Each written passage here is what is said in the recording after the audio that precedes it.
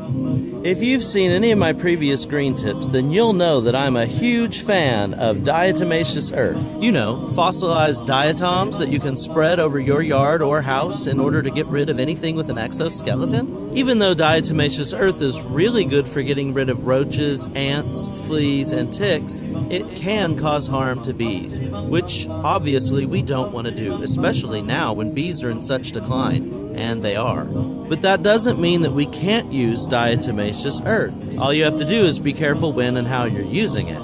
For example, if you take the Diatomaceous Earth and you spread it at night or in the morning when bees aren't foraging, you'll be sure not to harm them when you're putting in an application of it. The other thing you need to be mindful of is where you're putting the Diatomaceous Earth. You really want to avoid putting it on the flowers and instead focus on the lower areas and the dirt.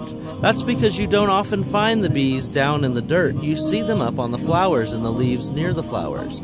So be sure to keep the Diatomaceous Earth off of them. Be sure to always check for bee activity before you start applying Diatomaceous Earth, even if you're applying it to the ground. DE is dust and can fly up into unintended places.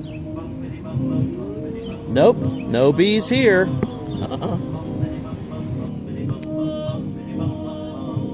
Now, I should say that there have been some studies that have come out that say that honeybees aren't actually harmed by the Diatomaceous Earth because of the hairs on their legs. They say that that hair kind of protects them, but if that DE sticks to their hairs and then they're going back into their colony, I just don't know what we're introducing into their hives. So personally, I think we should just follow these simple measures and make sure that our DE is not affecting the honeybee population. So do what you can today to save bees, and be sure to apply your DE at night and near the ground. I'm Jason Winningham, and this has been your Green Tip of the Week.